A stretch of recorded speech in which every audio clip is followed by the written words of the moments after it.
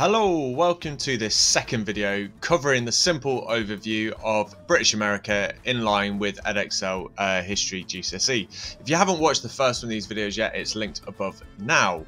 This video is going to give you an overview of the disruptions in British America between 1742 and 64.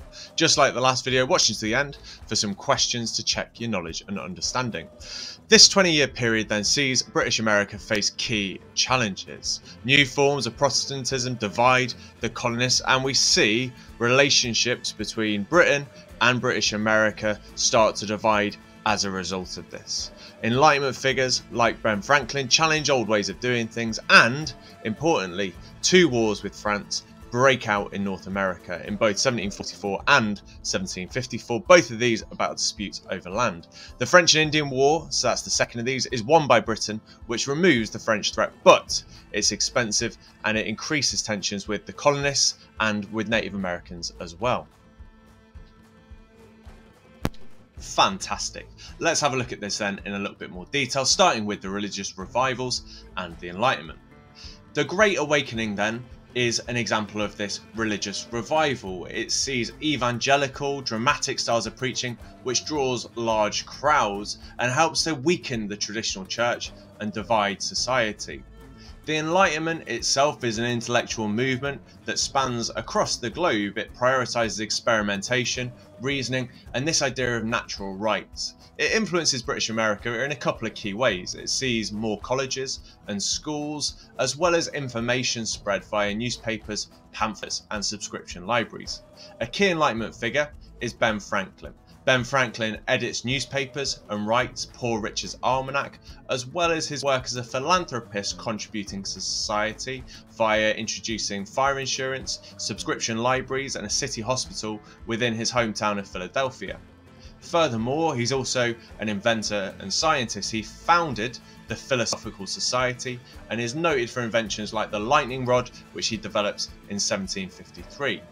Let's have a look then at the first big conflict of this time frame, which is King George's War. The causes of King George's War then between Britain and France are all around disputed land in the Ohio County. Both countries want to own this land, want to control it in order to profit from the fur trade. Britain doesn't do particularly well initially, but a major victory is the capture of Fort Louisburg, which takes lots of lives from both British soldiers and the colonists. The British are negotiating, as are the French, with Native Americans, and in 1747 the Iroquois, a notable Native American tribe, agree to join the British effort against the French. However, a peace treaty is signed before they can really shift the balance. The peace treaty that's signed is the Treaty of Aix-la-Chapelle, which essentially takes everything back to how it was at the very start. The causes are still there, and this will bubble up again in 1754. In 1754, for much the same reasons as King George's War, another conflict breaks out. This one is known as the French and Indian War. Britain again doesn't start well. It loses notable conflicts with the French around Fort Duquesne and Fort Necessity, but a key turning point is the introduction of William Pitt as British Prime Minister. He invests much more money, he gives more soldiers towards the war effort, and as a result, British successes follow. They take numerous French forts, taking control of the Ohio County by 1758.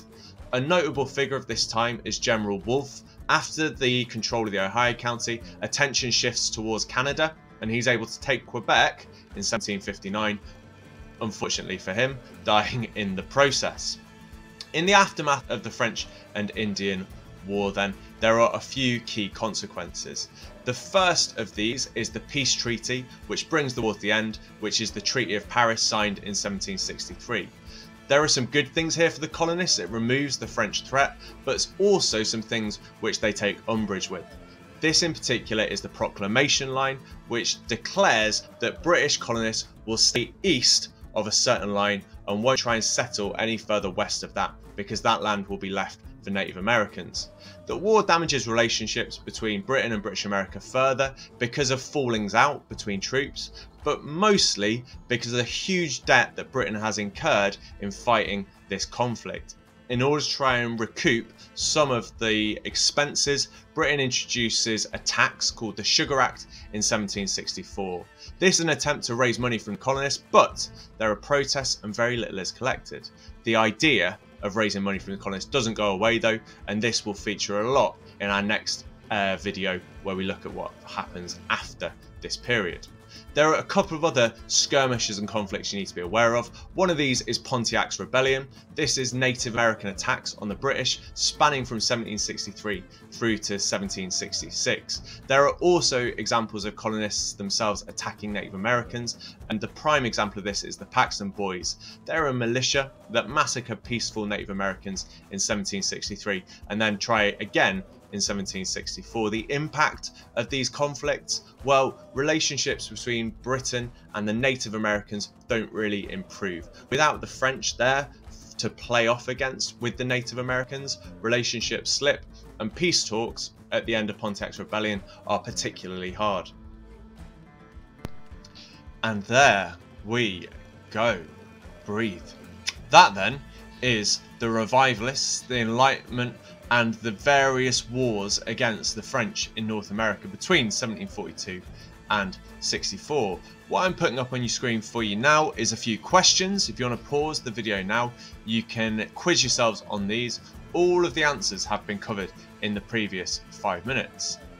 On your screen now you've got my final graphic, but also a couple of extra links if you would like to see the earlier video in this series. Subscribe if you're looking for more content or exam technique. I really do hope that you found this video useful. If you've got any questions for me about any of the content covered, please do let me know in the comments. For now, can I say thank you so much for watching, and I hope that you have a fantastic day.